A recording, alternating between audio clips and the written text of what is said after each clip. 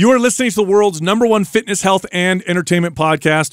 This is Mind Pump. Now, in today's episode, we answered live questions from listeners and viewers. They called in. We actually got to coach them over the phone or over Zoom, so you get to listen to that part of the episode at about 41 minutes. So the first 41 minutes was our intro portion where we talk about current events, studies. We mention our sponsors. Let me give you a rundown of today's podcast episode. We started out by talking about tights for lifting. That's right. You can wear tights while you lift weights. Apparently, it's got performance-enhancing benefits. They don't just feel good to wear them, right, Justin? Yeah. They have some other purpose, apparently. Yeah. Then we talk about Apple VR glasses coming out. They're going to be really expensive. They might be pretty awesome. Who knows? It might change the world. Then we talked about how Medical News Today talked about one of our sponsors in one of their articles, the ChiliPad and Uller. So these products heat or cool your bed with water. So they don't use, there's no EMFs, there's no wires in the bed. It's all water cooled, but you can adjust the temperature of your bed to give you optimal sleep. And some of their products have two sides, so you and your spouse can choose different temperatures. We love their stuff. And because you listen to Mind Pump, you actually get hooked up. Here's what you got to do. Go to chilitechnology.com. That's CHILI technology.com/Mind Pump and get an exclusive offer for Mind Pump listeners only. There's a discount code on that page, by the way, when you pull it up. Then we talked about the characteristics of serial killers. One of them is kind of weird. Then we talk about the stock market and real estate asset inflation, some speculation there. We talked about the keto diet and influenza or other respiratory diseases. Really interesting study done on mice.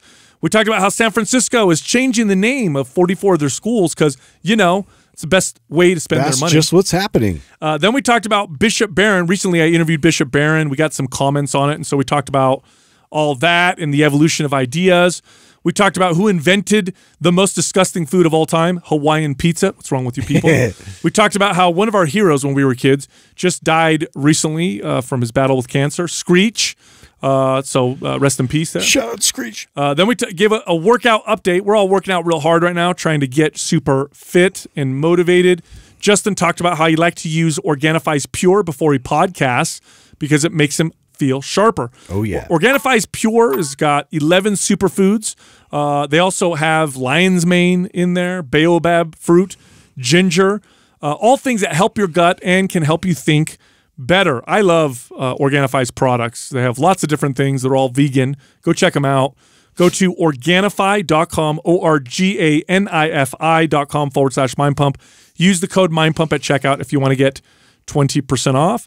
And then we talked about the worst natural disasters, or at least the ones we're most afraid of.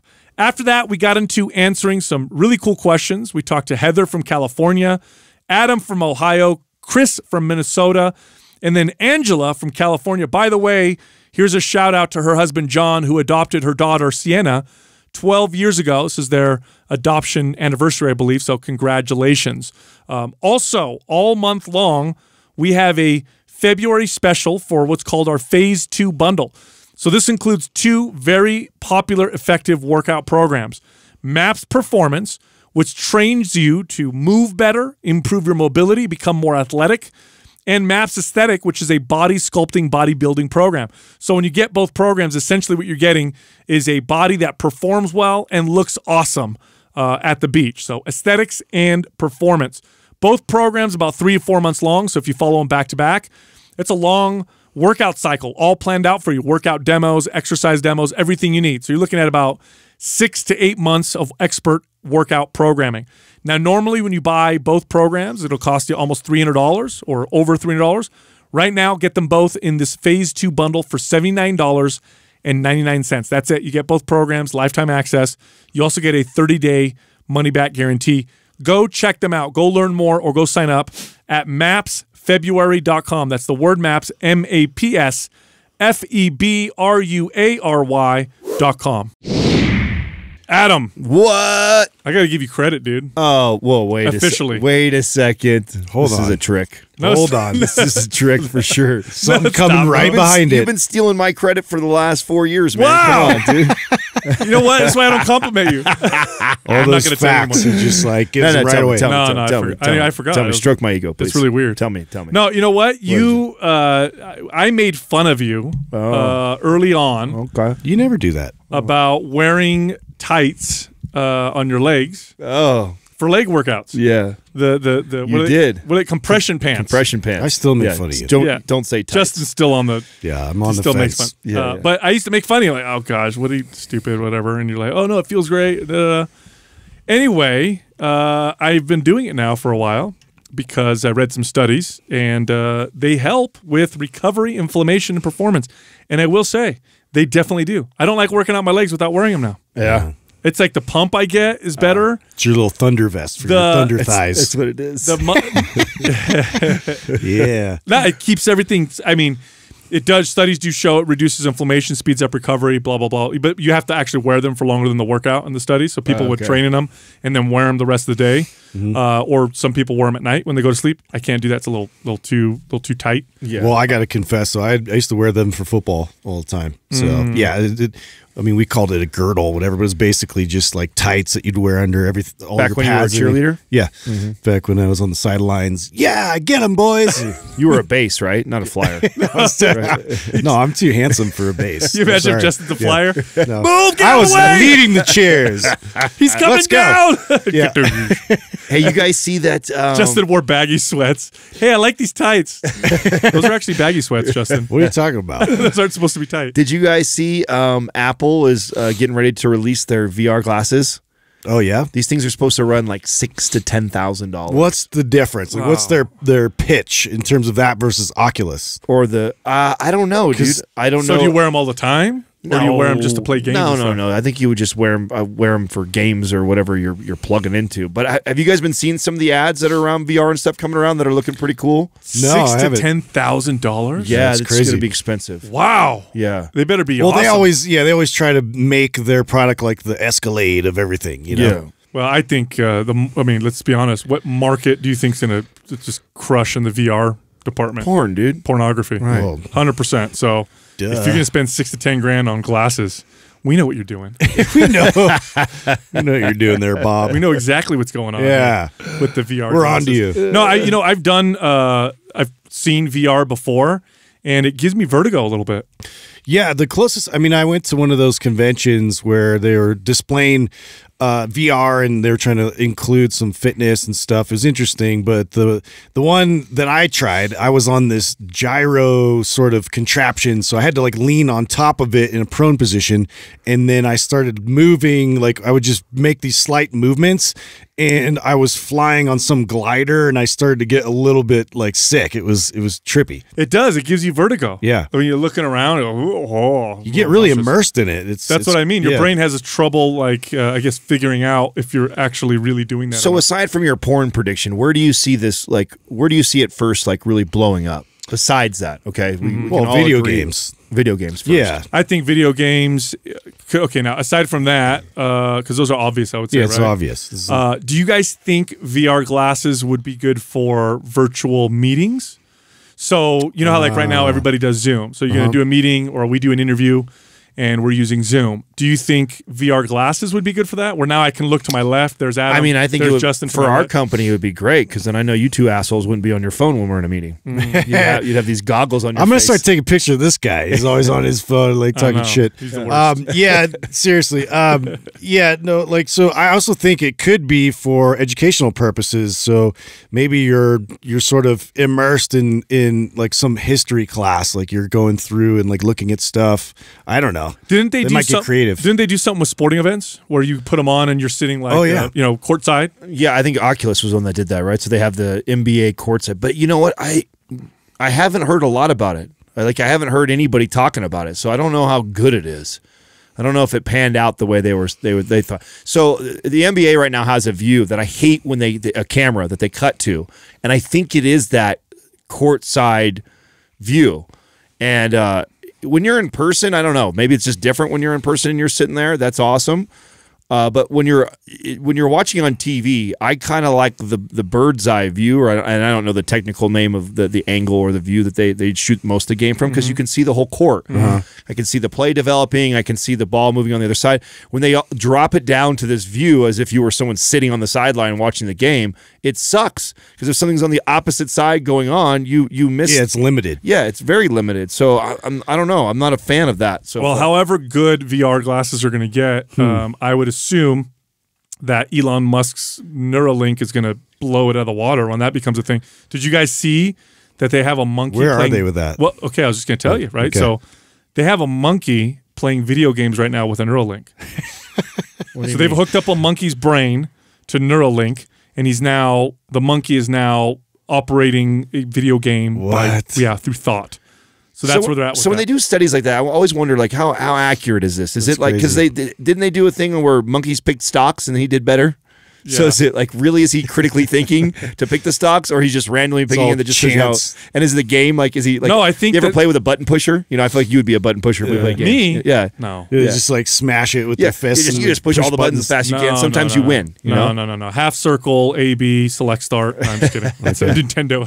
Okay. So anyway, no, I think what it is that there's a particular game or series of movements that the monkey would have to do for them to realize that it's intentional, not random, and they're able to show that. Really? You know what's funny about this? This is what cracks me up, right? People are like, they're spying on me through my app, you know, and then Elon's like, I'm going to put something in your brain. They're like, I'll buy that. That sounds better. That always trips me out. Yeah, it's weird, because I know they've been working a lot on neural feedback, and so just based off of tracking of your eyes and everything else, and sort of predicting like where you want to go, they've developed games and things around that. But now that's like obviously a whole nother level. Have you seen the studies? This is the creepy stuff, right? Have you seen the studies where they're able to hook someone up to some kind of measurement device? I don't know exactly what they're using, if it's an fMRI machine or something else.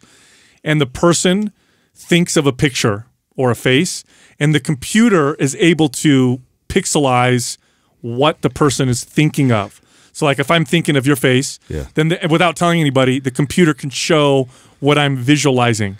Or they're able to pick up what people are dreaming. Or they say that technology exists where... You know, I just realized magicians are going to go out of business. Why? Dude, people are going to know. They're going to know what you're thinking. They're going to know everything, you know? I knew where that bird came from. You know all your tricks. Yeah, I just saw that. No, but how weird would that be if you go to the airport, you know, instead of putting your bags through the thing or whatever, like put your head in this machine real quick. So that's what I like to speculate on, the things that you think might happen because of it. Like what industry is going to pop up because of something like VR? What's going to change and be so different that we don't have today? Dude, what was that Black Mirror episode where they recorded everything that they saw, and so the husband and wife got an argument? Oh yeah, and he can rewind back and be like, through his eye. Yeah, he could like super zoom in, or he could rewind and like go back and replay. It's like if you could read someone's mind. Imagine having a conversation with your spouse. You know, honey, is something wrong? No, I'm fine. And you're like, oh, you're irritated because I chew loudly? That's weird. Yeah. You know what I mean? Well, yesterday when we stopped by Best Buy on the way up, right? And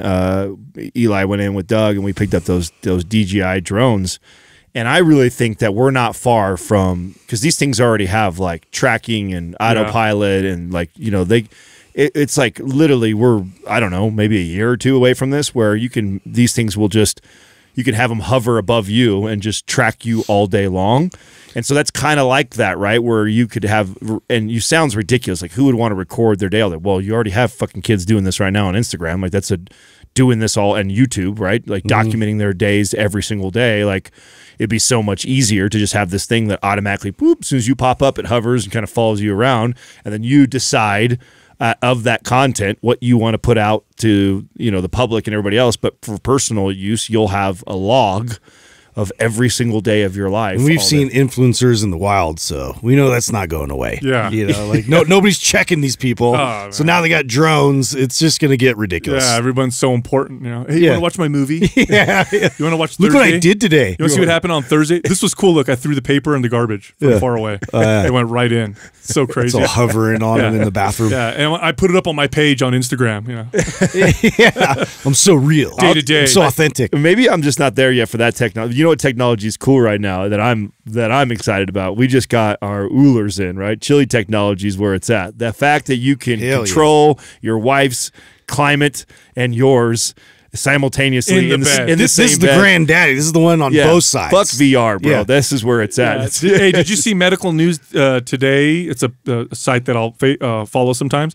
They listed the ChiliPad and Uller as some of the best, mattress cooler or heater products around. So they did like a big evaluation. And is it because it's not using any like EMFs? Right. It's all water. Is that why? I think it was because of the range of temperatures, how you can control it from your app, the fact that it's water cooled. And then the feature that I think is the most valuable. I know a lot of people are. I don't know if people are actually using this, but I find this extremely valuable. I set it so that, because here's what happens. To wake you up? Yeah. If you're in bed, and let's say it's set at 60 degrees. I don't do that. I need to do that. Dude, try it. I know. You've been saying that for a while with your alarm clock thing, and I just haven't. It works. If it's like you're simulating nature. So you're in bed, and you want to wake up at 7, set it so that it starts to warm up like at 6:30. At like 6:30, 6:45. And here's what happens half the time. Half the time, you just wake up. You're like, oh, I feel like I'm whatever. Just don't do lukewarm or you'll pee your pants. that might happen. I don't know. Justin's like, I tried this. I pissed all over it happens my wife. to people, I swear. It's backfired. Either one of you were bedwetters? Did you guys ever do that when you were kids? No. Yeah, me neither. You know, there's I've been awkward if I said yes. Yeah, I know. You know that they connect. There's a genetic component to that. Do you know that? Really? They can. They find some genes that are connected to bedwetting. Wow. What? I know, right? Well, I've heard it's also connected to serial killers. Really? Yeah. What? I don't know.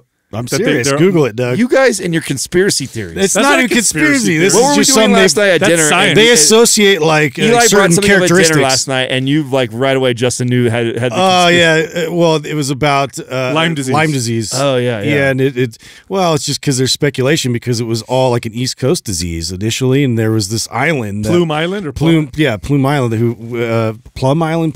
I don't know, but yeah, there was lots of biomedical experiments there, and so like people speculate that it might have started there on an animal and then transferred over to a tick and then it spread out from there. There it is. Doug, did you find it? I did. So there's 3 things that are linked to these serial killers. Let me guess. Hold on. Killing animals. Yes. Wetting the bed. Yes.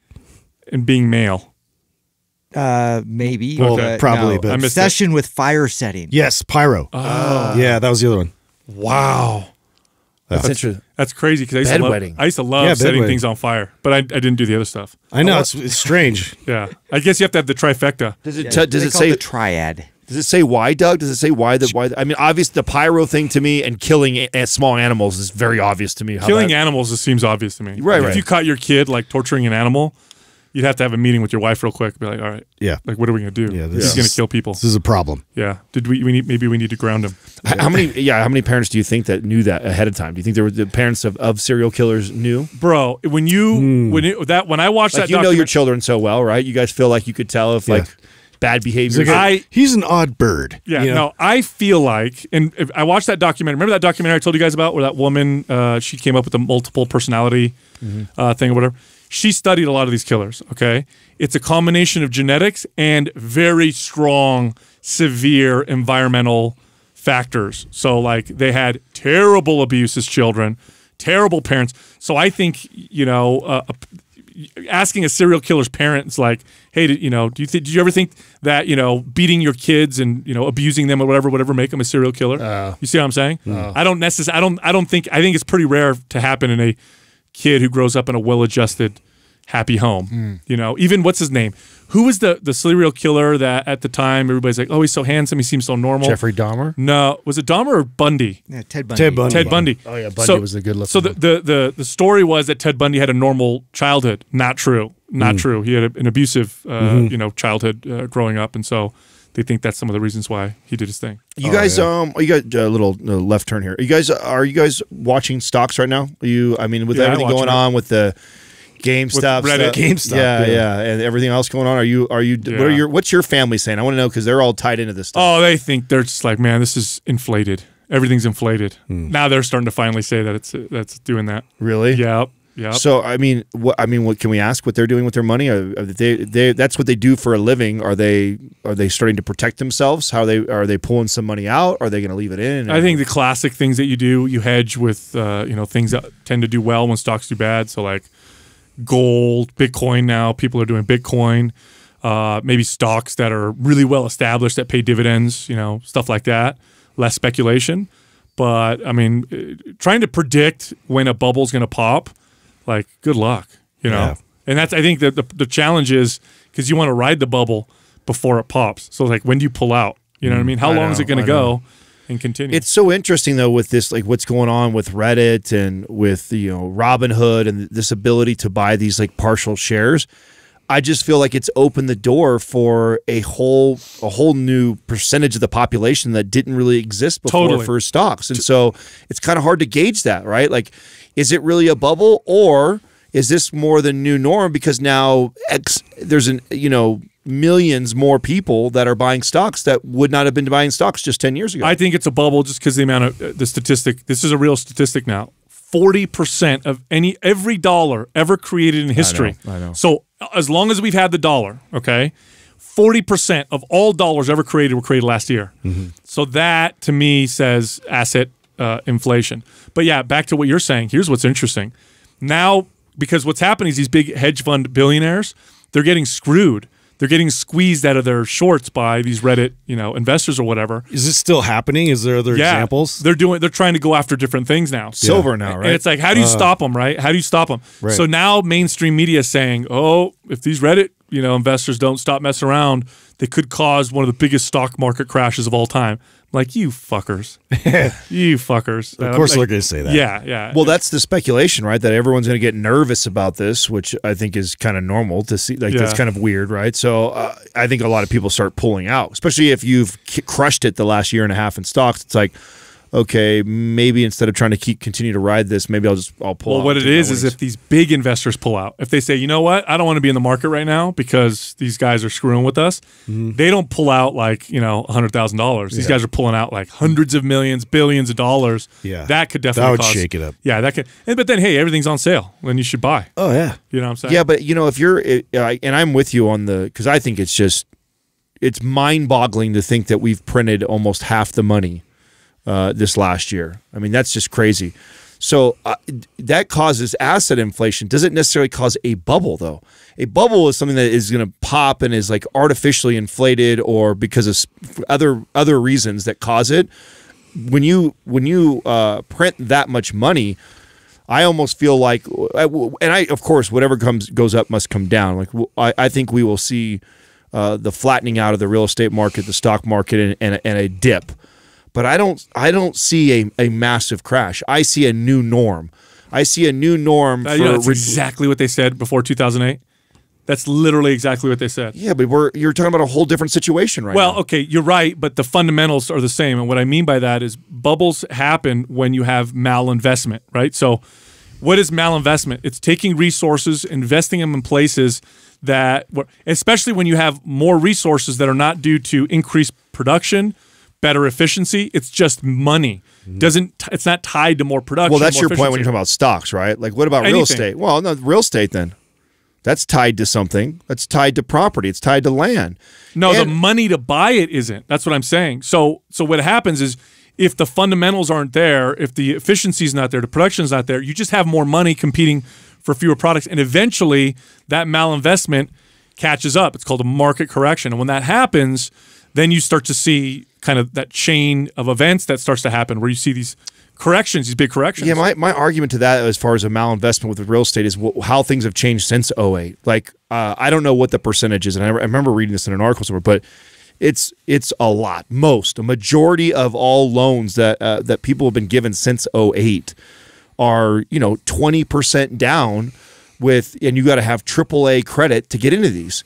We don't have all these garbage loans that we had before. So, and then that was back in 2008-09. So if you bought your house, okay, now if you bought it right now in the rise, maybe, right? But if you bought your house 3 years or before that time, you're sitting on, depending on what part of the country you're in, Good equity. Yes, Yeah. a lot of equity, and in addition to your 20% you put down. So you got to keep that in mind, that if a bank sees that, and by the way, banks do not want to foreclose on properties. That's a headache for them. They're not in the business of repossessing people's property. Sure. They don't want to deal with that. They don't want to. They're not in the real estate business, and they don't want to sell properties. That's their last resort. They want your interest. They want to just keep you paying, and so they have all this leeway with these people that may be defaulting right now on how to handle that. Yeah, but what happens when everyday people are having trouble paying rent? What happens when governments step in and say, we're going to have a moratorium or whatever you call it, where we halt rent, nobody has to pay, but you can't kick them out. What happens in that scenario?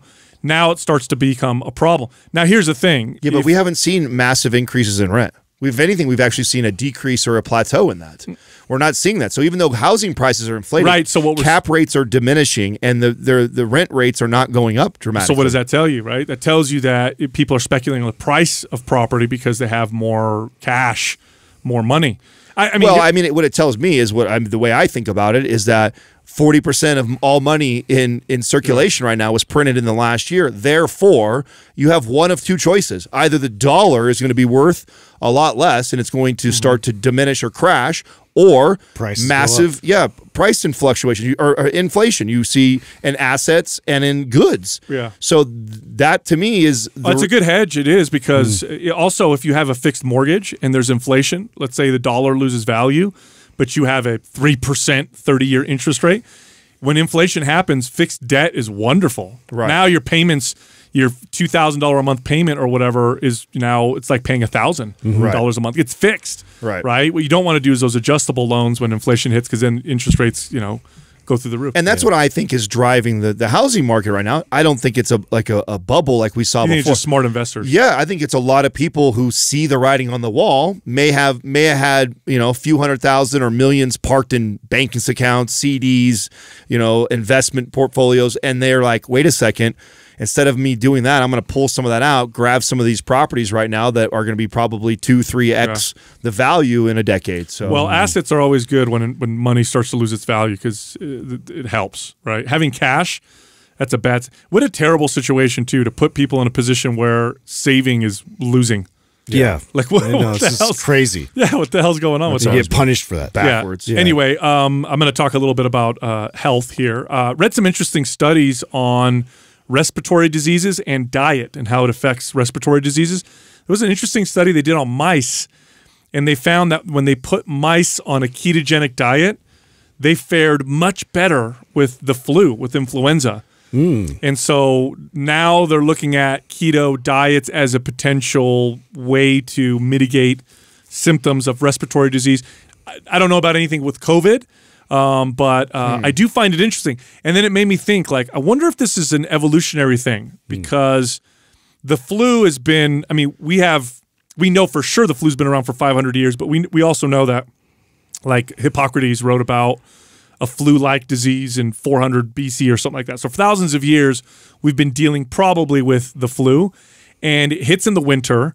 And humans tend to eat how in the winter, when not with modern food, meats, but all fats. You're not going to meats and nuts. Yeah, you're going to be eating more fat, probably fasting more protein, probably less carbohydrates because less plants grow. So kind of interesting speculation, right? What's your thoughts on it? What do you think? I think it might be. Look, going really low carbohydrate, running off ketones is anti-inflammatory. It might prevent the cytokine storm that they say that COVID could cause. So I think that there's something there, but we need evidence. And the reason why I was looking this up is because you guys know that I've really cut my carbohydrate intake. And it's crazy. Every time I do it, it's like such a shift. I can totally feel. I dropped like almost 5 pounds of water in a few days. Right. That's it. Just 3 days, 5 pounds of water off my body. Yeah. From doing something like that. Now, do you notice a massive decrease in your energy and strength? You know what I did? So when I interviewed Rob Wolf, he talked about sodium. So I'm like, I'm going to give it a shot and really focus on, because I don't eat processed food. So I'm like, I'm going to eat a lot more sodium. I'm going to take his element electrolyte. I'm going to add more salt to things. Make sure I eat like bacon, which I know is naturally high in sodium. and I notice more energy. Yeah, I'm gonna start trying that because I wanted to start like cutting down on carbohydrates a bit more aggressively, but I haven't tried to do that. And he made a lot of sense when he brought that up. So yeah, I'm gonna give that a shot. Yeah, I'm behind you guys. I've only done it once, and I don't like to talk about stuff until I've done it a handful of times to prepare it. But so far, so good. So I'm having Jessica do the same thing because she breastfeeds, and she's noticing that she's more milk. That I was most interested in that. I thought that was really fascinating. Yeah. So, but I mean, I've also heard, like carnivore diet advocates, they talk a lot about upping their salt intake and feeling better. So probably something to it. I don't know. I noticed for myself. Like I worked out this morning. And we're at altitude because we're up in Truckee right now, and I still had a decent workout, and it was legs. Normally legs would waste me, right here. Oh yeah, especially at altitude. And I felt okay, and I've had very little carbs, maybe 60 grams or less a day for the last 4 days. And by now I would notice like a loss in performance. So. Hey, Justin, what do you think about the 44 schools in San Francisco? They're going to be changing their names. Why are you going to put this on me, dude? I'm not interested in what Sal has to say about it. I'm not. I thought I saw your name on one of the petitions. That's why I brought it up. I thought, that you were. I did see that. Yeah. I don't know what they're changing the names to, but I'm seeing a lot of Lincoln and Washington and those, founding father names being eliminated from a lot of schools and a lot of other monuments and things in the country. And I can't say that I support that. I think it's a silly use of public resources. That's what I think. I think you got schools that need help. And they're like, hey, everybody, we're going to help you. We're going to spend money on changing the name. We're focusing on, like, too much nuanced nonsense. Like, let's make, if we're not even in school yet, can we open the schools and let the kids be like regular kids again? Can we start there before we do all this other stuff? Give me the update, too. Where are you guys? What's going on with the kids right now? Private schools, from what I know, are reopening. Public schools are taking a little longer. I know in some areas the teachers' unions are protesting and don't want to be open. It might have to do with the fact that they get a paycheck no matter what. I don't know, just speculation. But yeah, that seems to be happening in some places in the country. But I know here in California, they're trying to start reopening. Gavin Newsom, the governor, had this just remarkable change of mind. A very quick change of mind. Just magical. Yeah. I know you were following his recall. How far away is he from that? Last I saw, it was like 200,000 signatures away from being 2 million. It's going to probably be on the ballot. Yeah. And then will he get recalled? That's the big question. Will we vote to recall him? But it's hopefully, dude, he's got people in his party that are like distancing themselves from him because he's becoming a little bit of a political, kryptonite. Yeah, he's got nothing left to stand on. So I mean, all of his ideas have already come and gone, and they've proven themselves to be not so effective. Now, are we in our own little bubble here, and that just how you guys feel or we feel? And have you met? I think it's on both sides. To be honest, have you met anybody who's a fan of what he's doing? No, but I know some people they were hoping a lot of these shutdowns and things were gonna eliminate COVID and help us to get back to normalcy and all that, and I totally understand that.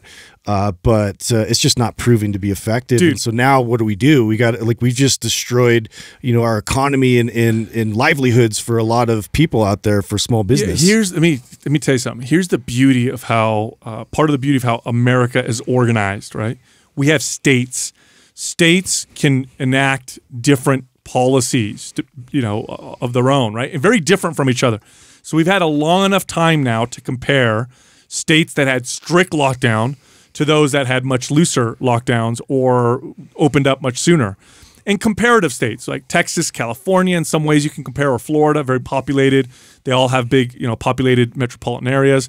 And you look at them now after we've had this for a year, and you can start to see, did it make a big difference? And the data says no, not very effective. Yeah. So they were kind of like an ineffective way of helping. When did that news come out? Did that just come out recently that it's ineffective? This is what we're starting to see now. They're starting to piece things together and speculate. It's still very political to discuss because you still have both sides saying, "Oh no, it's right," or "Oh no, it's wrong." But just look at the numbers. You look at the numbers and you can see it didn't really make it. It seems like it didn't make a big difference. The problem is we don't know what would have happened had we not done it or had other places done it. You know what I'm saying? So you can just compare state to state and see what that kind of looks like. Speaking of kind of stuff that's a little controversial, the Bishop Barron episode went up. Lots of amazing feedback. That was a great episode. Great episode. I always find it interesting, though, how episodes on spirituality can sometimes trigger people, which I find a little fascinating because it's like people are so ready to, just because it's coming from... You know what, though? I disagree with that. I don't get that sense. I get it when you bring someone like Bishop Barron who is talking about Christianity. I don't feel like I got that from Paul Checks. I don't feel like I got that from Aubrey Marcus. I don't feel like we got that from Don DePonde. Sanjay Rawal. Yeah, I mean, all talked about spirituality. All have different philosophies and ideologies around Buddhism God and, or shamanic practices or whatever. Yeah, ayahuasca shit. I mean, you're talking about all these different people that talk about spiritual practices that are very, very different. I don't recall us getting any of that. No. I don't remember getting anything from maybe some from Paul Check, because Paul Check goes pretty hard. I mean, I do recall some stuff from him, but I do find that it's interesting that when someone like Bishop Barron who comes on there, which by the way, I'm not Catholic or anything, but it's funny when you see that. It's because it's politically incorrect to criticize other religions and practices, but Christianity, at least in America, it's not politically incorrect. You can do it openly and not get hammered for it. I think a lot of it has to do with people's personal experiences and maybe, the way that they grow up or, friends or people that they've had and, maybe they've had a poor experience in terms of being evangelized to and like when they didn't want to. Or, that's a good point. Things like that. But to me, like you also have to look at that type of experience in different directions. Different ideologies exist out there, and all I see right now is a bunch of ideologies being hammered on us just the same way that used to piss people off when they're telling them they're going to hell. It feels that way with a lot of these movements and these justice movements. Yeah, well, I tell you what, there's a couple things I think that are important to look at. Number one is, this is a fascinating one, and you can do this with other practices. If you want to find a universal truth, one of the best ways to do it is to span the globe, look at different practices that have lasted for thousands of years, and then find commonalities, right? So Buddhism, for example, practices detachment, right? Detachment from worldly things. In Christianity, they do that as well, but they talk about it a little differently, like just worshiping God and not worshiping anything that's worldly. Bishop Barron talked about that in that episode. You see this in many different practices. Love, for example, love being like the pinnacle value, the most important thing. You find that in, I think, most or not all popular spiritual practices. So the spiritual truth in all of them. So you don't have to be religious. You don't have to believe in the mysticism aspect of it. You could just look and listen to the wisdom. And then I get this pushback, like, what do you mean it's wisdom? Well, here's the deal. You talk to the average person, you ask them if they believe in evolution, and they'll say, yeah, I believe in evolution. You ask them why. Oh, we have evidence of it. We see that bacteria evolves. We see viruses evolve. We see some evidence that animals evolve. There's also the same process happens with ideas, evolution of ideas. If ideas have lasted for thousands of years, have been practiced by billions and billions of people over long periods of time, have influenced major parts of the world, then those ideas have some truth in them. They have stood the test of evolution. And I think it's super arrogant when we think we know better. Like you just discredit it. It's old stupid thinking. Like I'm somehow more wise than thousands and thousands of years and billions of people who've been practicing, these practices or have these ideas, who have found truth in them. And so I think I think people need to look at this stuff this way. Well, I also think it triggers some people because they don't know the full context and your full story, and they jump in right now and they don't know that, because you happen to be one of those arrogant guys. Oh, I was. You were one of those guys that came from that angle. That I was a staunch atheist, and I got there through study and all that stuff, and so I know kind of where that comes from. But eventually, when I got to the point where I exactly that, I said, man, I'm being very arrogant. Like,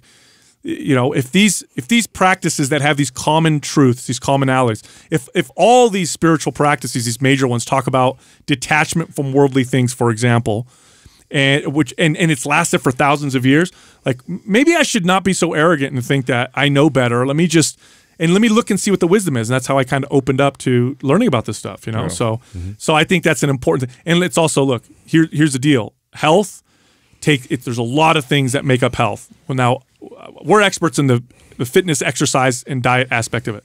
That's the expertise. But is spiritual health a big part of health? Absolutely, man. You can be fit as hell, eat perfectly, have poor spiritual health, and you will have poor health. Yeah, just acknowledging you don't have all the answers, I think, is a healthy practice. You know, we could just get into learning a lot, and it's great to learn and be confident in the fact that, you know, you're educated and you've got to a pretty high level of education. But at the same time, you also have to acknowledge that you're a very small speck in this universe. Yeah, dude. And Bishop Barron, I mean, he has to be the most... Like, I have never talked to somebody that... Oh, bro, he takes on anybody. Like, if you want to debate and have a discussion with him, he's so smart. Yeah, like, he addresses... He quotes authors and philosophers and history. Like, he's like a literal Google in his brain. He's a scholar. It's crazy. Now, did him and Sam Harris ever sit down? That's a good question. That would be wonderful. What a great... That would be such a great discussion, wouldn't it? Yeah, I think they have. I'll have to look it up. I thought they did. Maybe they didn't. I don't know. They would be a fun one. Because Sam Harris is great. You know, he's objective. He's open for discussion and debate. I would love watching that. Now, I hear his history. He was I don't know if it was Christian. I know he like traveled the world when he was younger, and I know he studied like multiple different religions, and I thought he was like hardcore religious when he was younger and then went atheist as he got older. Yeah, I don't know. But I know he did a tour with Jordan Peterson where they discussed some of the stuff. I've listened to the two of them talk about it all the time. I love that stuff, man. I love it. Like, let's talk. Let's hear. Deep conversations, just trying to, you know, figure things out. Well, it's one of the, you know, it's one of the no-nos, though, you know what I'm saying? Like the politics, religion, you know, like the no dinner table talks. But, you know, I feel like with long-form conversations like this, I feel like it's opened the door for more conversations like that we just didn't have before. Totally, 100%. 100% agree. You know what it is if you talk about anything that people identify too strongly with, that's when you run the risk of you get the backlash. Yes, dude. Yeah, it's just inevitable. I mean, in our space, it's diet. You know, you talk to you get like a carnivore, you know, fanatic in the same room with a vegan. And say, hey, would you guys like to talk about that's diet? just as dogmatic for sure. It's funny. I was just thinking, like, you know, people that like their pizza toppings, and this kind of brought up, like, I finally found out who created your ultimate nemesis, Sal. Oh, Hawaiian pizza? The Hawaiian pizza is what's the origin? It was a Greek Canadian guy. Oh, man. There you go. I'll find out his name for you on the next podcast. Dude, I'll let you know. Pineapple on pizza? Oh, God, I know. I don't get it either. I like Canadian bacon, though. I'm a fan of that. But the pineapple edition was not welcomed. Well, yeah, because it's a meat. But, like... Yeah, but pineapple goes great on ham. Okay. But... not on pizza. It's savory. I mean, man. I'm not. This gets them all fired I know up. it That's does. why I like to poke at it, but I don't have a dog in this fight because I don't like. Do you like Hawaiian pizza? No, I don't. I'm a traditional pepperoni guy. I don't like anything else. See, that's why I like you guys. Maybe a little combination every now and then. You guys are good. You got your heads on straight. Dude, do you guys know that Screech died? Oh, I did hear that. How? Oh, cancer. Man. Yeah, total bummer. Yeah. He was young, wasn't he? 44? 44? Yeah, 44. So. What kind of cancer? It was malignant. It was a type of melanoma. I think it was a skin cancer of some type. Maybe Doug can find out. But he got diagnosed and within 3 weeks died. Wow. That's how aggressive the cancer was. Wow. 44. You know what's crazy about this? We are now getting to the age where we're going to start to see people die who are around our age. Yeah, I know. Yeah, how morbid is that? Lung cancer. Oh, it was lung cancer. Wow. Yeah. Yeah, but I mean, he was a big part. Like, my brother looked a lot like him. And I think I might have mentioned this at one point, but he had like the curly hair and he was like nerdy and whatnot. I can't tell you how many fights I got into because people call him Screech. So, you know, like now he's gone. Yeah, dude. Didn't he get into some weird shit after Saved by the Bell? Yeah, he did porn, and then he did celebrity boxing with Danny Bottaducci. Yeah, that's right. How do you know that random shit, dude? Yeah. Like, again, man, it's useless shit. Dude, it's all in there. What are you subscribing to? I want to see this. Obviously, nothing you guys Here's are. the thing about Justin. I have something in common with Justin. We both. He also has It's what I'm interested in. A sharp memory about certain things. Yeah, he does. He just come up with it. You know? Commercials or random shit like that. That's so perfect for podcasting. You were made for the shit, bro. Super random. Yeah, that's what I'm all about. But that is crazy, though, dude. 44 years old, man. Wow, that's got to be. Could you imagine having to face your own mortality? Right around the corner, man. Can you imagine that? You had to face it. Like, you go to the doctor and they're like, oh, you're terminal. Yeah. at this age. I'm like, Heavy smoker? Was he a heavy smoker? That's a good question. I don't know. You don't know that? Dude, I know somebody that died young from lung cancer, never smoked a cigarette in her life. Really? Yes. How annoying would that be? Yeah. Yeah. Work, maybe? What you worked in? What, inhaling or something? Nope. Weird. Nope. They just got lung cancer. Yeah, that's I know. weird. Isn't this Brutal. That Yeah. sucks. Yeah, I hope we could cure it one day. Oh. Come on, scientists. Yeah. Get on it, man. Anyway, workout update. How's the workout nutrition going for you guys? I know we're on this this mission to Yeah, it's still Get consistent. Things are progressing. I've talked about my whey protein intake and whatnot for the mornings, but also like before we do podcasts now, like that's my ritual is besides caffeine, I'm trying to kind of taper a little bit back from caffeine, but then add pure because it's I'm getting stimulants from that, but I feel a lot sharper that way. So that's been a regular thing for me. We fell off of that. That was like a traditional thing that Sal used to make that for us right before. What happened? I still take I love it, dude. I take it I've before been doing we it like podcast. consistently. Oh, okay, I get it. I just got sick of doing I'm out the loop here. I Huh? got sick of Yeah. doing all your shit for you. They're like Adam, yeah, he Like, needs. I don't Yeah, get you used to. appreciated. I mean, it was like a thing, right? Every morning you'd come in, you'd throw our little mini water bottle over to us with our Pure, and then we would drink it before we get on the podcast. And I just felt like I wasn't getting appreciated, so I'm not going to do this anymore. I keep giving them their supplements. For them. oh, dude, I love that stuff, man. Oh, I love it. dude, it's my favorite product of theirs. I mean, I know the green juice is great, and it's like their crown jewel product and all that. But like honestly, Pure for me, I 100% feel sharper when I take it. You know what I love? I love that they do the individual packets. That to me is like So convenient.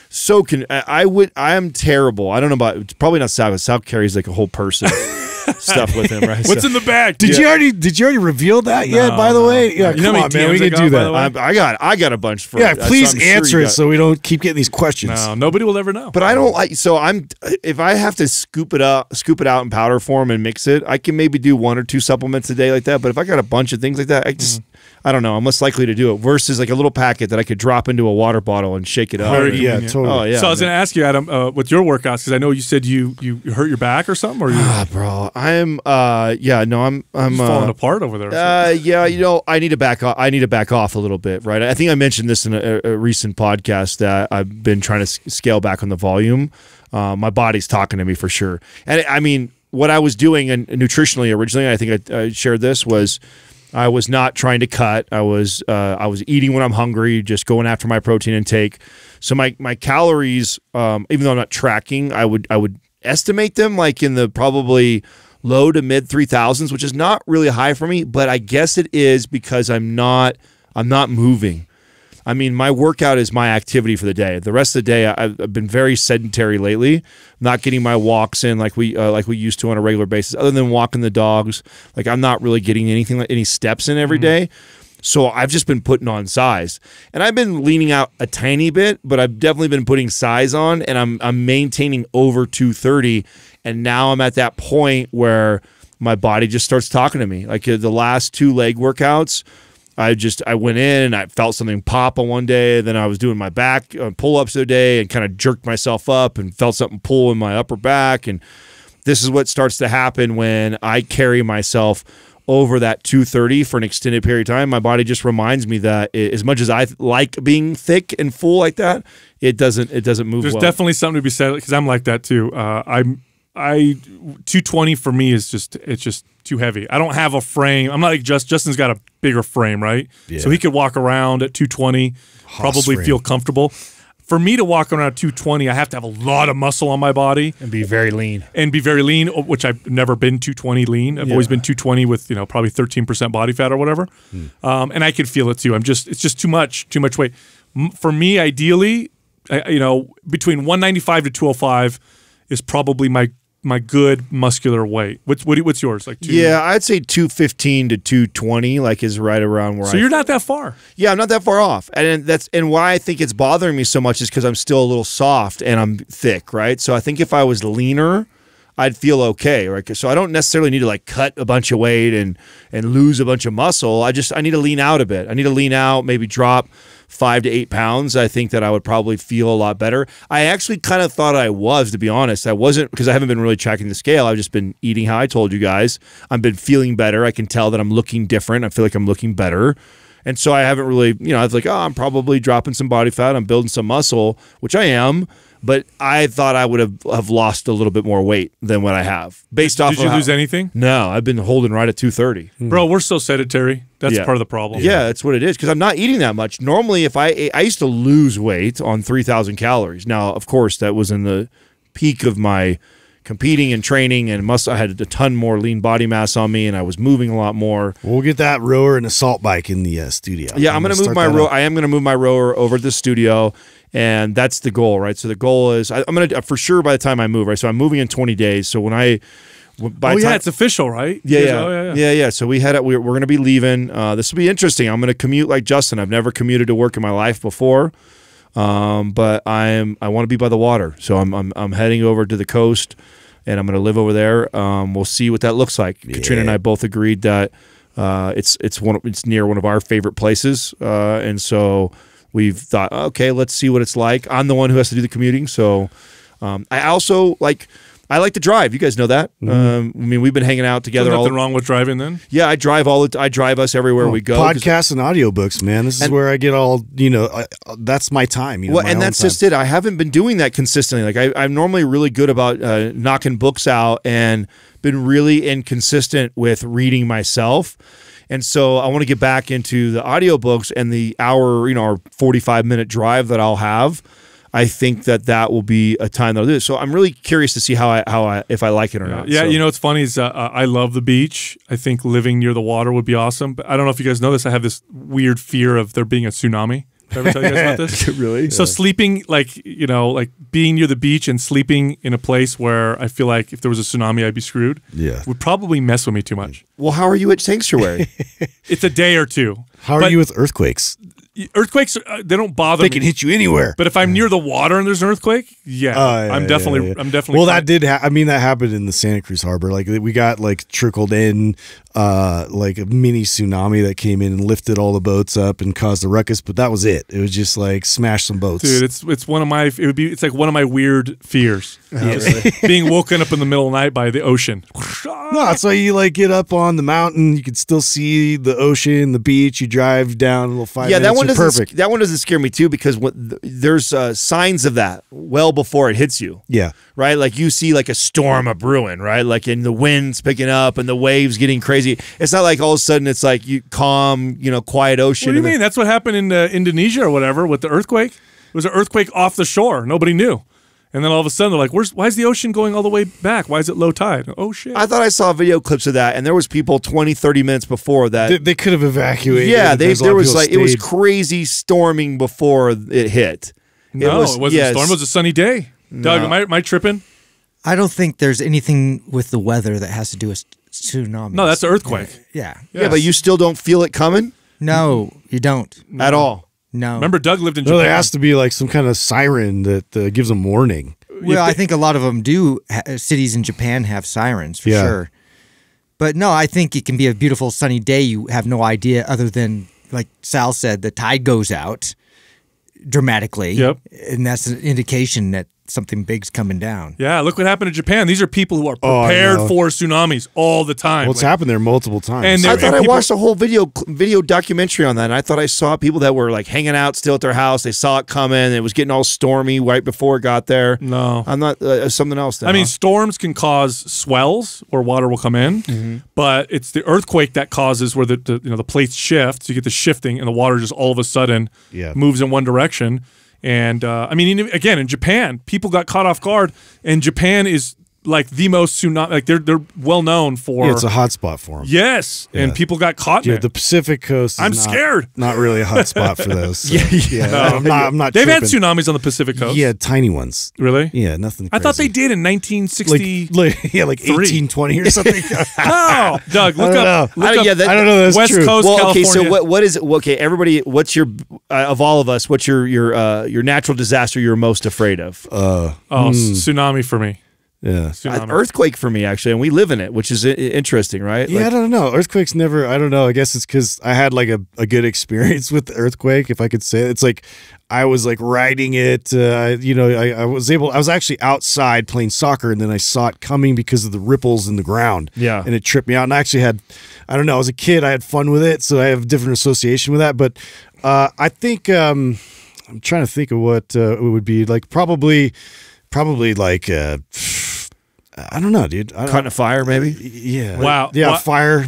You were almost there. I mean, for me, earthquake. Here's why earthquake for me, because and we grow up in this, so I've been in you a have lot bad of balance? No, because if it was a big one and I was in a building, volcano explosion, you're fucked. Like a you super talk about volcano. the tsunami. I feel like at least you got a few more minutes than an earthquake. You're in the middle of a building and it goes down, or it's starting to shake. It's a 7+. Okay, how would you rather be woken up in the middle of the night? Earthquake or fucking water coming through your door? Come on, dude. Well, you're at the point where you're saying it's there to you. I feel like you got a little bit of a warning time. Well, so, okay, by the way, what did I say? The last time the West Coast had a big tsunami was sometime in the 60s. Yeah. March 28, 1964, the West Coast's most devastating tsunami on record was generated by a deadly magnitude 9.2 quake off Alaska. It caused powerful waves that slammed coastal areas, including the Northern California community of Crescent City, where 11 people were killed.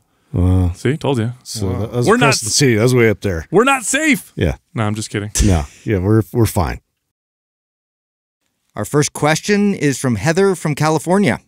Hey, Heather, how can we help you out? Hi, Sal. How's it going? Good. How are you? I recently found out I have hypothyroidism, and I wanted to get your guys' thoughts on natural interventions versus like synthetic hormones and pharmaceutical treatments. Just wanted to hear your thoughts on it. Okay, so you got diagnosed by a doctor that you're not. Yes, correct. Okay, and to be clear, you said hypo, not enough thyroid. Hypo, yes. Okay. Okay. So obviously, first off, I'm not a doctor. I'm just been a trainer for a long time. I've worked with a lot of people. I've worked with a lot of functional medicine practitioners. So I'll comment from that position. And by the way, did you get tested for antibodies or anything else in relation to your thyroid? Correct. And this has been continual testing, probably over the last like 9 months or so. Okay. So functional medicine practitioners sometimes will have somebody do, elimination diet. They may recommend supplements like ashwagandha. But, here's the thing. And I also worked with a lot of doctors, and I would talk to them often about thyroid issues. Hypothyroidism, if it's just too little thyroid, is a pretty, from a Western medicine standpoint, pretty easy to fix situation. You just take thyroid medication. The challenge becomes when you're taking the thyroid is figuring out the right amount for you, because oftentimes you'll start it and then you'll get the effects of feeling like you have too much or too little. This process can take 6 months to a year to really figure out the right dose. But aside from that, it's a pretty easy fix, and you don't want to go too long with too little thyroid because it's pretty bad for your health and your overall quality of life, as you've probably already experienced. Low energy, slow metabolism, that kind of stuff. How are stimulants going to affect her, like caffeine and things like that pre-workout? Typically, someone who's hypothyroid, that's a good question too. I would assume you probably have been trying to self-medicate with a lot of caffeine. I try to stay away from caffeine as much as possible, but there were some times when I was feeling like extra lethargic and definitely was doing a lot more coffee. I try not to break like coffee after 1 p.m., but I was starting to do it like 3 o'clock in the afternoon because I was just dragging some days. Yeah. By any chance, did you practice a ketogenic or really low carb diet for a long time?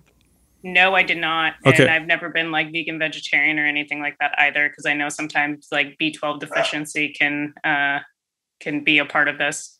Yeah, and low like keto diets practiced for long periods of times in women sometimes will show up with thyroid issues. That's why I asked that question. Yeah.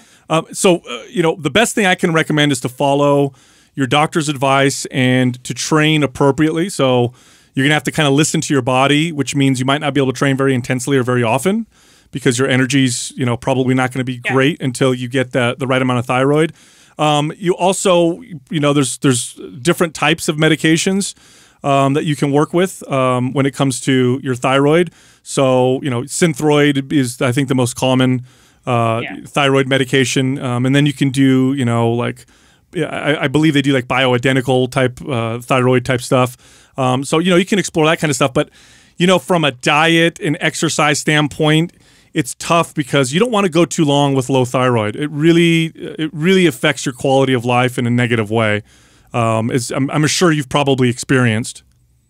Yeah, Yeah, honestly, it was a pretty big decline in my health. I'm a very healthy person overall. I have a degree in kinesiology, sports medicine, and nutrition, and I'm also a personal trainer. So, like, I take care of my body really well, and I started getting some cues and went to my doctor right away. And we've been kind of figuring it out over the last few months.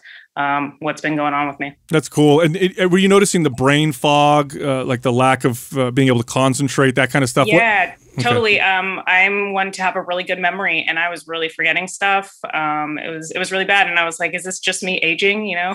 And then I could definitely tell something was off. Did you have any kids by chance? Just curious. No. Okay. No. What's the training protocol look like? How are you training right now? I am doing. I'm actually doing MAPS anabolic right now.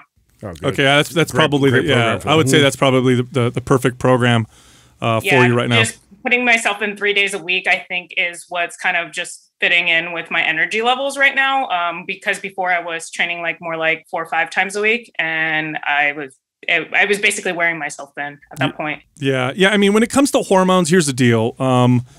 You can do things naturally to try to balance out hormones, but in certain cases, the low amounts of hormones themselves pose a greater risk to your health. So, like men with low testosterone, for example, they can try raising their testosterone naturally. Sometimes they're successful, but if they're not, then taking testosterone is better for their health than saying I just want to be natural type of deal. So thyroid is one of those, and it's from what I understand from the hormone doctors I've worked with and trained, they're like, look, this is one that you can just take the thyroid, not a big deal, and it makes a tremendous improvement in the person's health and quality of life. It's an area I've never messed with. I mean, I've had lots of clients, and it's just one of those ones that they take the medication. And I've worked around it with the doctor. I've never tried to do anything holistically to change it. Yeah. So I hope that helps. Yeah, thank you. I just wanted your guys' input because I've heard a lot of stuff and I've researched myself. So Sal, Adam, Justin, and Doug, thank you so much. I really appreciate you taking my question. You're welcome. Thank you. All right, take care, guys. Yeah, that one's a bit over my pay grade because I had a lot of clients that had thyroid issues, but it wasn't something that I ever messed with. It was something that whatever your doctor is telling you as far as medication, we're going to follow. I know little things like the question I was asking with caffeine, how hard she's training, like those types of adjustments I would know to make. But as far as when you get into hormones, it's not something that I feel like that I can really control. I've been dealing with this quite a bit with Courtney, with her thyroid and just trying to get the medication, like you had mentioned, with just getting that right, the right dose. It takes a while, and I think that it's frustrating because you have to actually wait and be patient for a while before it all kind of like balances out. But once it does, it's pretty dramatic. What kind of happens. Oh, dude, it's that's why I asked her about antibodies. Like sometimes people will have like autoimmune reactions to their own thyroid, and this will cause them to have symptoms of low thyroid, but they're producing adequate thyroid hormone. It's just they have all these antibodies. So Hashimoto's is an example of something like that. In those cases, from my experience, sometimes holistic measures can make a tremendous improvement by helping your body's own immune system regulate itself better. Yeah, but what do you mean by holistic measures? You mean like cutting out maybe inflammatory foods, reducing the intensity of training, maybe cutting out caffeine and stimulants? Like, yeah, what else? Like, I wouldn't know where else to go. Looking at food intolerances, SIBO sometimes can cause issues like that, so treating SIBO. But I mean, if you just have low thyroid, okay, and I totally respect it when people want to do things on their own and naturally. Give it a little bit of time. If it's not working, take the hormone, because having low thyroid is not good for you. It's just not good for your health at all. And then later on, if she, Justin asked if she had any kids, she said no. If she wanted to have kids, if she was pregnant with low thyroid, that can cause major problems for the baby as well. So it's not one of those that you want to, necessarily, just put to the side and say, screw it, I'm just going to be natural. If it's low, your quality of life is just terrible. Well, especially when you're talking about someone like that, like all the questions we're asking. I mean, she obviously knows what she's doing, and she's researched a little bit herself, and she's taking care of herself health-wise. So I didn't see any like obvious things like, oh, I'm abusing caffeine, or I'm training 7 days a week, super intense, or marathon running, or anything that I thought that might be throwing her hormones off. She sounds like she's got pretty good balance already, so I would have drove her right back to her doctor. Our next caller is Adam from Ohio. Hey, Adam, how can we help you? Hey guys, I had a question. So my question was, if I have goals for both strength progression and aesthetics, is it better to focus on one at a time, or would it be better to tackle them simultaneously? Well, okay, so Better is hard to say, right? yeah, that's a great question because both those goals translate well to each other. Working on strength oftentimes will improve aesthetics, and working on aesthetics, at least the way you train for aesthetics, sometimes or oftentimes helps with strength because it helps you focus on, weaker body parts and connecting to certain movements and focusing on form and the squeeze and the pump. So to answer your question, I think it's always best to train in phases. This is just from my own experience. So I don't think training, let's say you worked out, 4 days a week, 2 of those days are strength, 2 of those days are aesthetic. You're probably better off, again, this is based on my experience training lots of people, doing a 3 or 4 week phase of each. So 3 or 4 weeks of strength, followed by 3 or 4 weeks of aesthetic, maybe bodybuilding style training. There's a recent study that came out that actually supports what I'm talking about as well. They showed that people who did it that way got better results. And you'll find in a lot of our MAPS programs, we put things in phases because, again, we find that to be the most effective way to do it. Yeah, it's hard to say best, right? Because what's best is whatever you'll do the most consistently, right? So it's hard to say that one way is better than the other. I've found with clients that I've trained that it's easier for us to focus on one thing at a time than blending. It's real similar to like the question where people ask like, like in a workout where you'll have, half the exercises you're doing in the 15 to 20 rep range, and then the other half of the exercises you're doing in the, low, 5 rep range for like strength building. Can you do that? And can you get great results? Sure. I don't think there's anything wrong with that. And if you enjoy lifting that way, but I like organizing it where it's like, okay, we are focused all on strength for the next 3 to 5 weeks. And then, okay, now we're really focused on hypertrophy and the pump and chasing that. I just personally find that I've had more success with clients and myself that way, but it doesn't necessarily mean that you can't do it the other way. Yeah. Adam, are you following any MAPS programs right now? I'm not following any MAPS programs. I've just kind of been tinkering with my own upper lower, and I have been trying to phase it out, but this question kind of came up as I was working on that. Just as far as what kind of blocks or phases I should be running. Well, what are you most inclined to do? Like typically, like you like the splits, you like bodybuilder style training the most. Like, what are you most compelled to do? I've tried it all, but I have really leaned more towards the split training. I think that's really where my interest has kind of landed. We just like to kind of challenge that a little bit and see if maybe you could try new stimulus. A lot of times the body will respond in ways you'd be surprised just by shifting into a completely different style of adaptation. And so to take you into more of a strength phase might actually be a great start for you. Well, Adam, I'm gonna gift you a MAPS program, but I need to know a little bit more about you before I can make the right recommendation. How long have you consistently been lifting weights? Oh, consistently, I'd say probably about the last 3 or so years. Okay, so 3 years, your recovery's probably pretty good. I would recommend MAPS Aesthetic, and here's why. In MAPS Aesthetic, the first block, the first phase, is strength.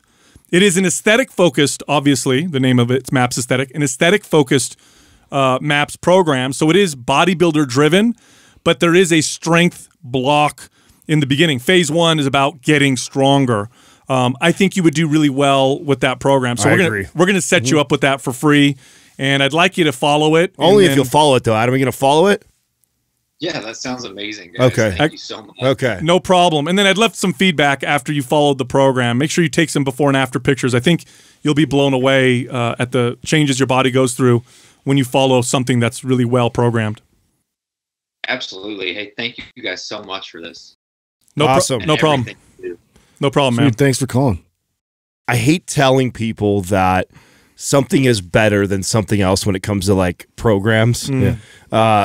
Because again, they're all tools to get you somewhere. Right, and we've talked about this before, right? Like it's a subpar program done consistently will still always outperform the best program done inconsistently. Right. So if there's a modality of training or like a program that he follows that he likes, that he stays consistent with, even if it's not the most ideal for him to see the most results, but he's the most consistent with it, then that may be better for him. So I always have a hard time telling somebody like this is better.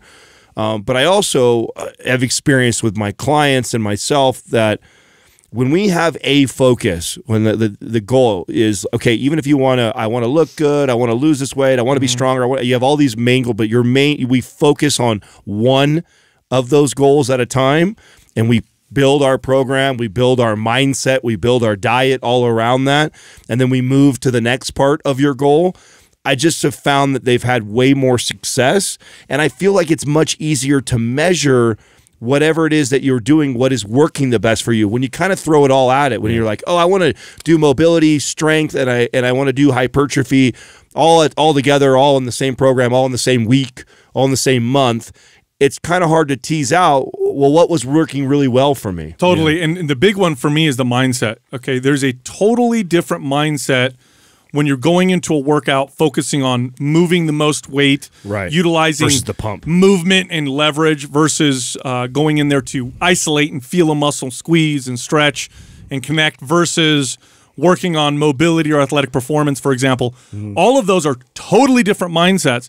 So for me personally, switching up the mindsets within a workout or within a week, I just am not as effective because honestly, the mindset doesn't solidify and set in until like the second week. Plus, you get better at it from a skill perspective. Absolutely, absolutely. So phasing, is in my opinion superior. All things being equal, Adam. Of course, if he loves working out the other way, you're totally right. Like, don't do something else because it's better. Even when you don't like it, because that means you won't do it. Right. Do you feel the same way, Justin? I mean, I know you sometimes will do your strength training and then a Zumba class the next day. Like Zumba really shakes it up. Yeah, I'm going to be honest. Yeah, he does strength based Zumba though. It's low reps. That's why you see these hips; they don't lie. Our next caller is Chris from Minnesota. Hey, what's up, Chris? How can we help you? Hey guys, it's really cool to be able to talk to you. Thanks for having me. Hey, listen, my question is a mobility / just kind of core strength question, which is during quarantine, I really was trying to work on just being less stiff as a board. And that involves some single leg stuff. And I didn't have a lot of equipment, so it was bands. And one of the things I got into a little bit was trying the overhead squat with a band. And it just, the connection I felt to my core and just the way it made me feel was really awesome. Actually, I felt 2 or 3 inches taller, but I really can't load that because I have some shoulder mobility issues. So I'm looking for other exercises, other things to do that kind of recreate that same feeling that I'm always trying to battle with to become more mobile. Because I sit in a desk chair all day, so I'm looking for ideas. So my question would be, first, let's figure out what the limiting factor is, right? Like, what is it? You think it's your shoulders that aren't allowing you to kind of retract to get down in that position? Yeah, I have a really bad arthritis in my left shoulder. So, I have to modify a lot of the things as far as overhead pressing. I use a landmine bar, so I can't really overhead press. So it's not really an option for me to work on it as best I can, but it's really just my one shoulder that prevents it. How much have you played with the Turkish get-up? Not very much. That's another great. So where you're describing kind of where you're at right now is really similar to where I feel I was just about 2.5 years ago, where I got on this really hardcore mobility kick. I thought, you know what, I did the bodybuilding thing now, and I'm getting older and achy and stiff, and I was on this pursuit to get as mobile as I could in the shortest period of time, and spent a lot of time doing a lot of like combat stretch, hip mobility stuff, 90-90 work for myself, or Zone 1 in MAPS Prime, used a lot of that for like our wall test and stuff for thoracic mobility.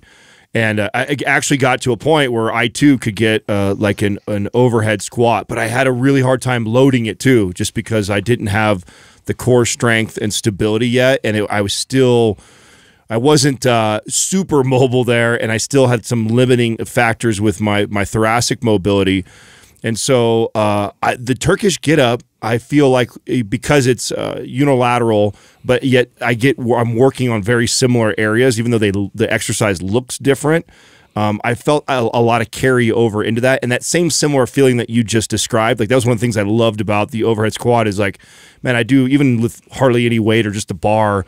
Afterwards, I would just feel so much better from that. I get that similar feeling from Turkish get-ups. Yeah, I'll add something to that. I think that's great advice, and I'll add a couple things. You can practice overhead carries with nothing too heavy. Another great point. Yeah, you know, kettlebell would be good, but make sure it's lighter than you think. Just practice that full extension overhead, packing the shoulder, walking with a braced core, walking nice and straight and tall, carrying something overhead. That'll strengthen that top position. And then windmills, you know, windmills are great for the side of the core, but a lot of people don't realize it's also great for shoulder mobility. And I would take your time.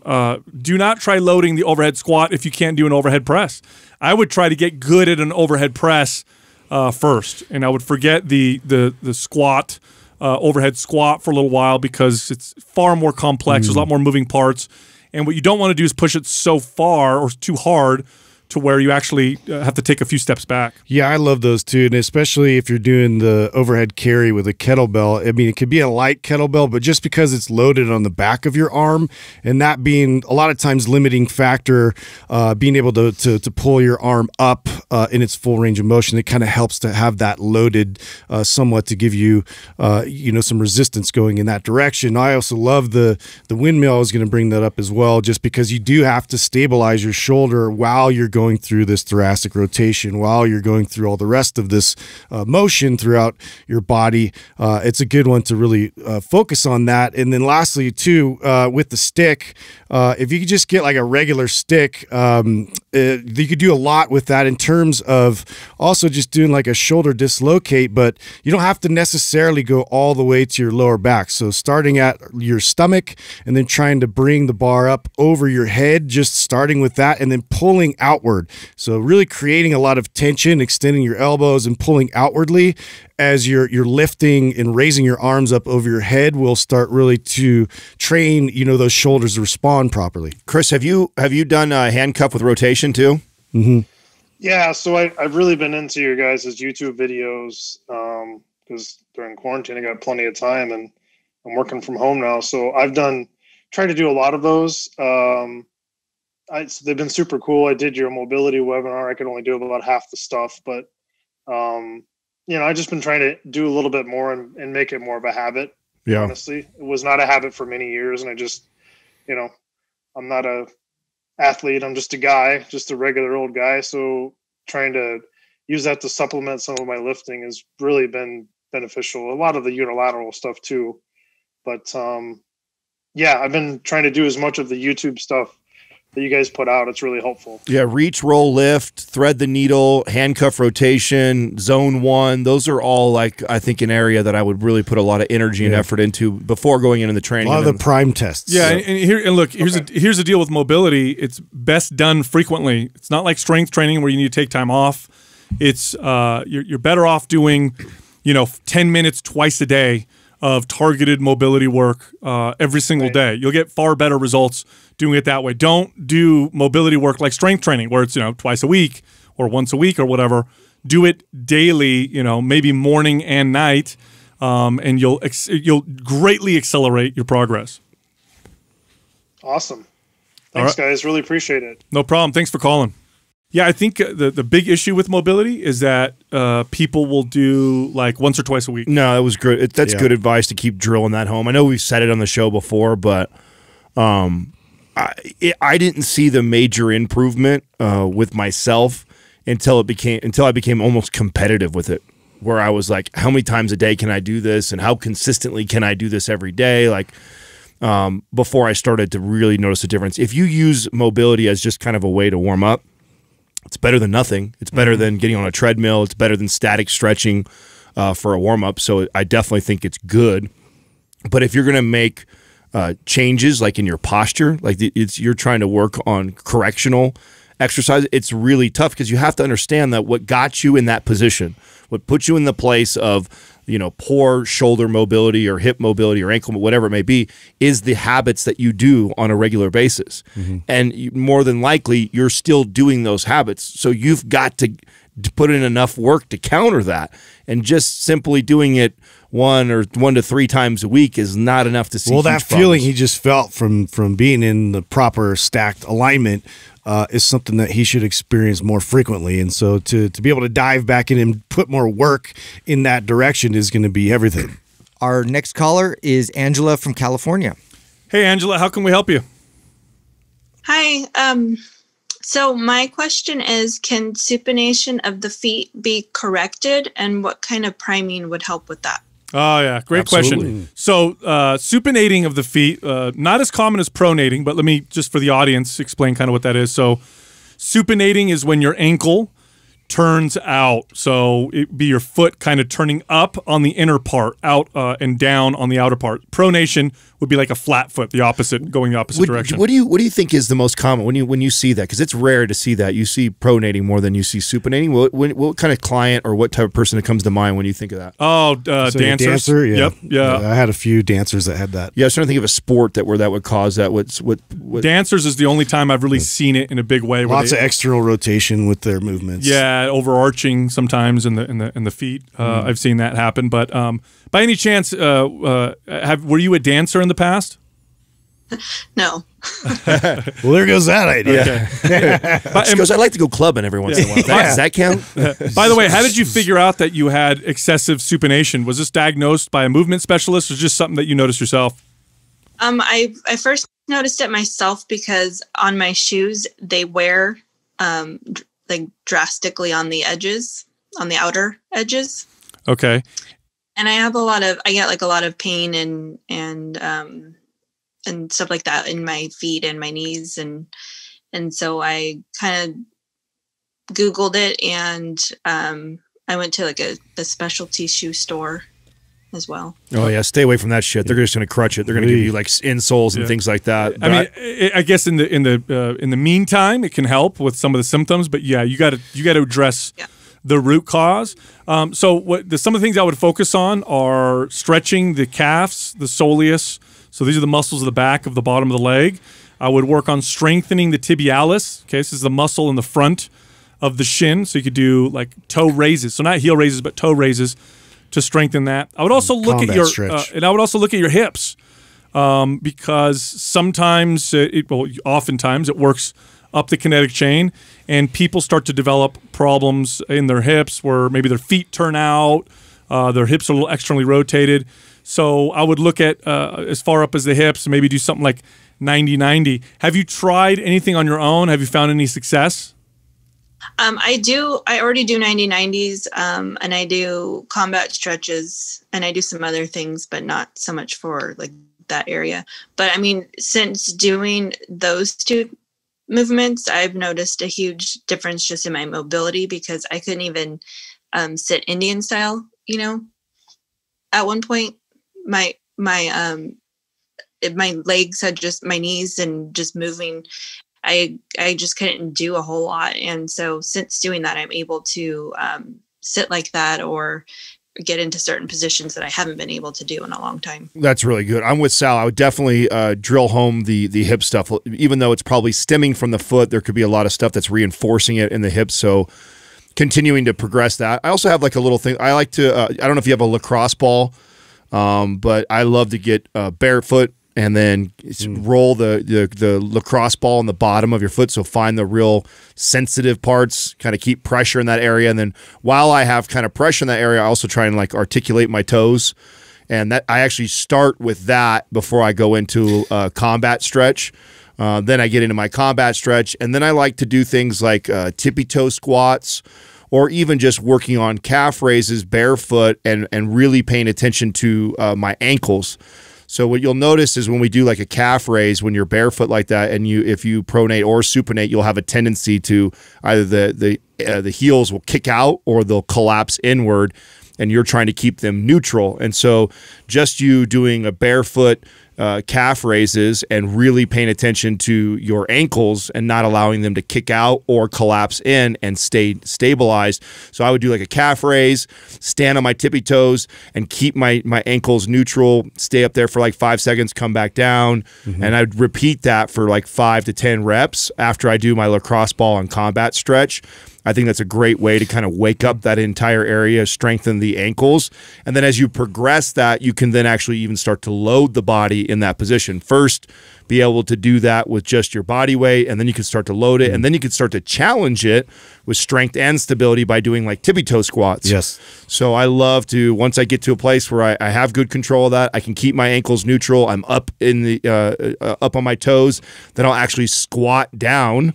And for me, I'll start with just the your body weight first, and then barbell, and then if you can load, that's a great way to kind of and see if you can get like a tennis ball that you can hold between your ankles, so you can keep that pressure inward, so you're squeezing in. And also too, in terms of the pressure of your big toe, that being the emphasis, just something as very basic as doing walking patterns in your house barefoot, but really emphasizing the pressure of your big toe to try and reestablish a bit of grounding there, so you have that sort of triangle of force. So it goes from your pinky toe, your big toe, and then right there where the tongue of your shoe is. So when you're walking, you're raising your heel, you're getting it on that pad of the forefoot, and that's what you're focusing on, reestablishing a better way to move. Something that will put emphasis on that Justin's talking about is I would take a quarter, and I would put it like when I'm doing these, like the calf raises and the tippy toe squats that I'm talking about, is I would take a quarter and I'd put it under the right there underneath the fat pad, right? So if you think about the triangle that Justin's talking about, if you have a tendency to rolling out, I'm putting the quarter under the upper right big toe. Yeah, the big toe. Thank you. And I put the quarter there, so I'm thinking. So you have a little bit of feedback. So as you're doing the calf raises and you're getting up on your tippy toes, you're thinking about driving through that quarter. Since you have a tendency to drive on the outsides of your feet, you're trying to push off the quarter. Yeah. One more question. Do you know of anything that you did in the past, like wore lots of high heel shoes, for example, that might have caused this for you? No, I have no idea because I don't wear high-heeled shoes. I'm not a good dancer. I just only maybe the last 10 years of my life I actually got into fitness. I was just not into it before. I don't know how I got this. Okay. All right. No problem. But yeah, all the stuff that we said should help quite a bit.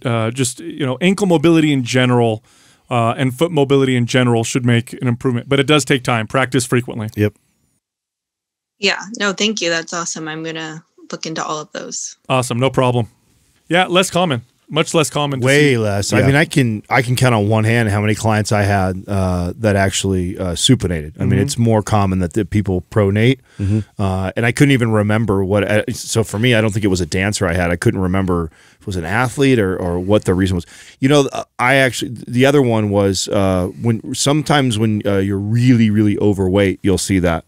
They kind of they fold out. You'll see it's like somebody who's like 100+ pounds. Yeah, it's because of typically the fat mass around their thighs pushes them apart, and it kind of drives that lateral. So that's the only times really I see that. Otherwise, it's almost always pronating. This is one of those I could have used the visual and the squat and the movement and the walking and all that. That would have helped a lot. But yeah, it would have made a big difference. But it's still very challenging, and it is a very interesting one.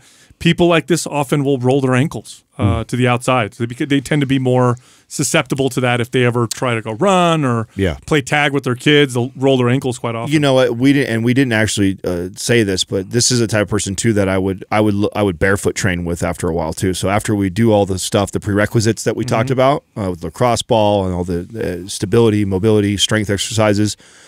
Then the next phase after that would be all your basic. I'd have her in the gym and having her doing walking lunges, and I'd be having her do. I mean, even bicep curl. Everything would be barefoot, and us talking about the position of your feet and like trying to get that triangle going, like evenly distributed while you do all your training. You can listen to Mind Pump on audio and video. Come find us on YouTube, Mind Pump Podcast. Also, if you'd like to get some free information on fitness, like how to get a better squat, build better arms, get a more trimmed and sculpted midsection, go to mindpumpfree.com, download our guides. We got a lot on there, more than I just mentioned. You can get them all, and they cost nothing. Again, that's mindpumpfree.com.